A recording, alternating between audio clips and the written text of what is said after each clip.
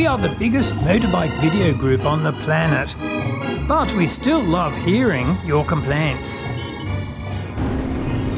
The merger of traction e-rag and cross-training enduro has created one of the largest evil empires in existence.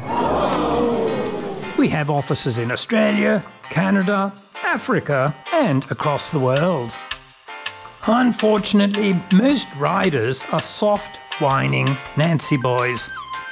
We have prepared a short training vid on how to manage any hurt feelings caused by watching our videos.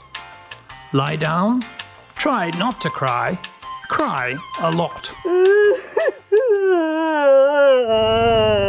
Welcome to our complaints department. Just take a number and step into our concrete bunker.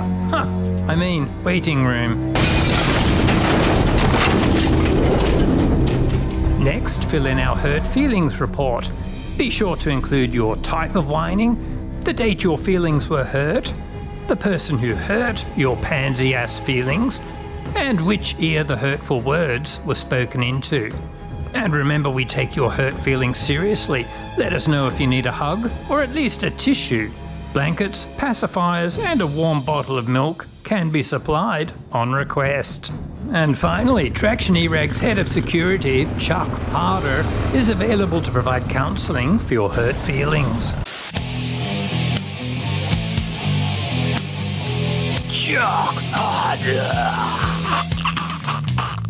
Good news, if English is not your first language, all our videos now have subtitles.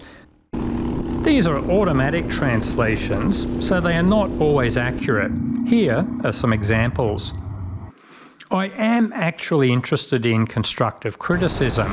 For example, I had a few complaints about the old Wang Chang ads. What the? It was interesting because the complaints always came from university-educated white males who said it was politically incorrect. My response? I always try to be equally offensive with ironic stereotypes, especially Australians and Canadians. However, recently some Asian viewers did contact me, and we had some interesting discussions about whether that sort of video could be offensive or not. I was impressed with these discussions, so I stopped running those ads.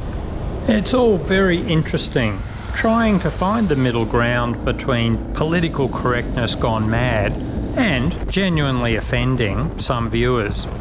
So yeah, I am always interested in constructive criticism, just don't be a dickhead. Comments like, "Your channel sucks," simply aren't that useful.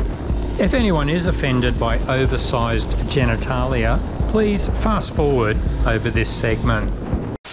Scared of that hill climb? Dry your eyes and get into it with Grow-A-Set. Warning: may cause cancer, crappy pivot turns, flatulence, bad breath, man boobs, and death.